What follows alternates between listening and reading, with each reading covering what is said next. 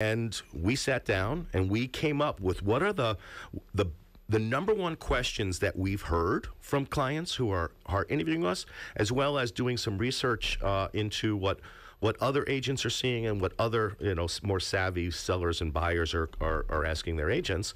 And I'd love it if you can take this and kind of go.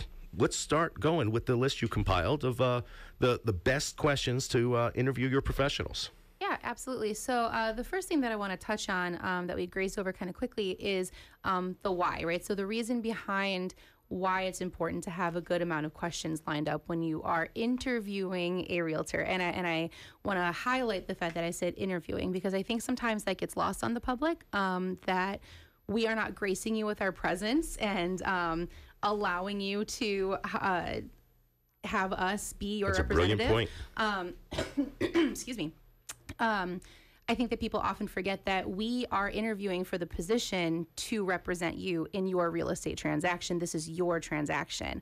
And so you can, and in my opinion, should speak to more than one realtor to see, unless you just absolutely know that this person is a great fit for you, or you have just nothing but great recommendations from someone personally, you should have some questions lined up so that you can feel, as informed as possible, and two, to see if this person is going to be the right fit for your transaction. They may be a great real estate agent, but that doesn't necessarily mean that they're the best fit for what you need in that moment.